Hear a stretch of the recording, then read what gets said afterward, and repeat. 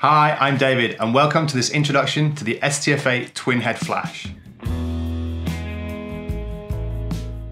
Okay, so today I'm going to have a quick look at the STF-8 Twin Head Flash. I've got it here in the case. It comes in a lovely case, and I'm going to show you what comes in there when you buy it. We'll have a little look at how it fits onto the camera as well, and how to make adjustments on the rear dials to get the best out of the photos that you take using it. Okay, so this is our STF-8 and this is the case that it comes in. I'm just going to pop it open just there so you can have a little look at what's inside. First little pocket here will have your adapter rings in. So currently in this one is the one that I don't use as much, but this is an adapter ring for the 12-40 f2.8. So that can live in there. We'll just fold that back over. Then inside the main part of the case is the flash itself. So this is the controller head just here, and the two flash heads which have got the diffusers already attached to them. So when you get this, they'll be in separate little packets and you just need to clip those on just there. And then in the front section here is the other adapter ring, and this is the one that fits onto the 60mm and the 30mm macro. And it's also got the sliders on it which will hold the macro heads so that when you want to twist and turn, you can turn them around just like this. All packed away in a nice little case.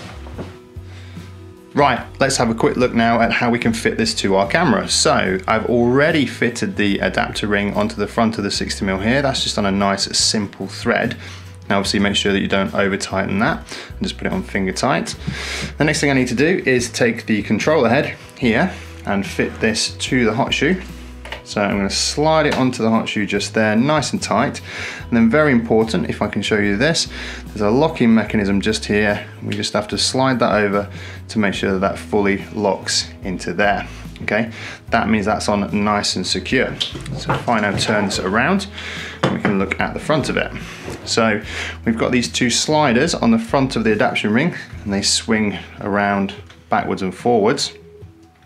And this is what the heads are going to go on top of. So if we look at the bottom of the heads here, these heads do have nice little screw threads, so you can mount them on tiny little miniature tripods if you want, but this is the fitting that's going to slide into our connector on the adapter ring just here.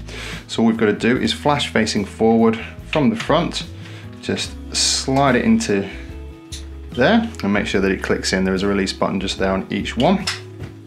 And then we can do the other side as well and just slide that in onto that rail just there, and you can hear it click in on there as well. And then that's it. Our flash is mounted onto our camera and lens, nice and tight, fully weather sealed, ready to go.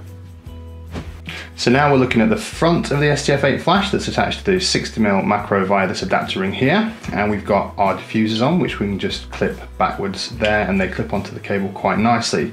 Also, if we look at the flash heads, we can tilt these flash heads in and out depending on the distance that we're working at. Quite often I have them pointed straight in because I'm working really close. So we'll fold that diffuser back over. And now there's a couple of little pinch buttons on each of these little side heads. If we pinch those together, we can change the direction of our flash heads depending on what kind of results we want to get from that. And that's the same on both of these heads. Okay, so there you have it, the STF-8 Twin Head Macro Flash.